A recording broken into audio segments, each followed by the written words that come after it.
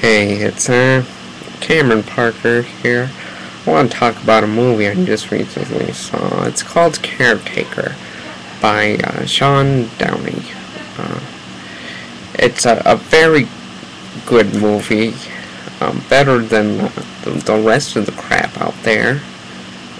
Thor, Iron Man, Just Go With It, How Do You Know? I mean, step aside, we got a Grammy Award winner here on our hands. I mean, you've got to see this movie. There's no other choice. There's only one. And that's The Caretaker. I remember when I was watching it, just the production value, the acting, just the things that were just so scary.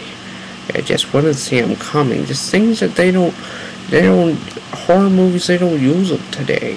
Things that really valued a long time ago when the movies were good. I wouldn't know, I'm only 18. But I could really tell this was a good movie. Anyone of my friends, if you're a real friend of mine, I want you to see this one, alright? I want you guys to check this one out. It's real good, alright? I want to thank Sean Downey. I want to thank Liam Downey for such a brilliant performance. Oh my god, talk about scaring me to death. And the blonde girl, boy, the dancing, it was like a regular vaudeville act. Chandra, I think her name was Chandra. Believable heck.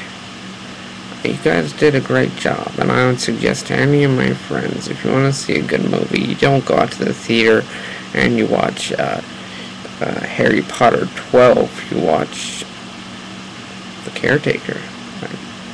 It's incredible. Incredible. Alright, thanks for watching, friends. I hope you subscribe to my